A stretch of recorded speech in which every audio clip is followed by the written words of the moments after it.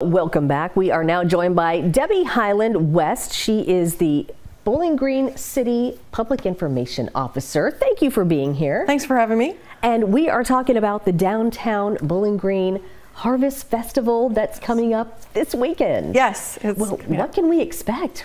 All right, so one of our most popular events is the pumpkin drop. Our fire department will be there. They'll be taking up their ladders and dropping great big pumpkins. That actually starts at noon. The whole event itself starts at 10. It runs from 10 until 6.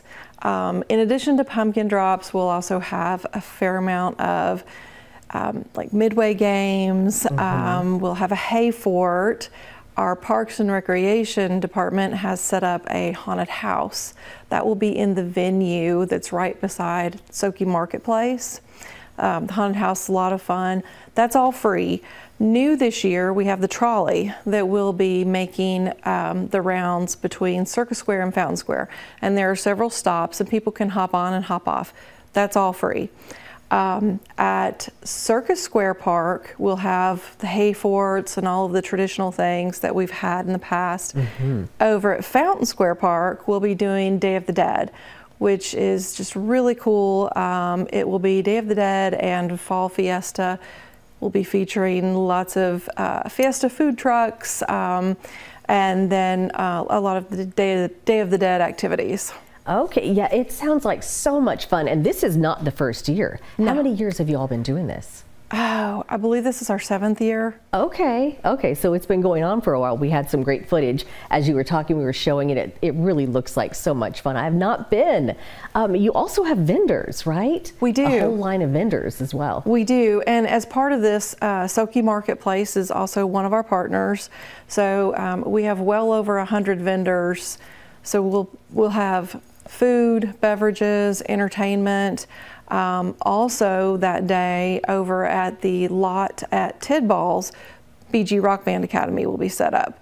So they'll be over there doing music all day long. That is a ticketed event that people can get tickets on from Eventbrite. Okay. And then at the Capitol, there'll be a Monster Mash movie marathon. That's free. So there's lots of free events, a few events that are ticketed. Just so much fun. It's a lot of family fun. Yeah, it sounds like it. And just what a great way to kind of officially kick off the Halloween season. Not that it hasn't already been kicked off, but this is a great way just to really get into the mood and the spirit. And it's not just, because you mentioned several places downtown, Soki Marketplace, and so it's not just in one spot. You get to just spend the day going to different events around downtown. So that sounds really great. And again, this is what day? This will be Saturday. Okay. It will be from 10 to 6. We will shut down some of the roads downtown at 8 o'clock in the morning. Those will be shut down from 8 to 7.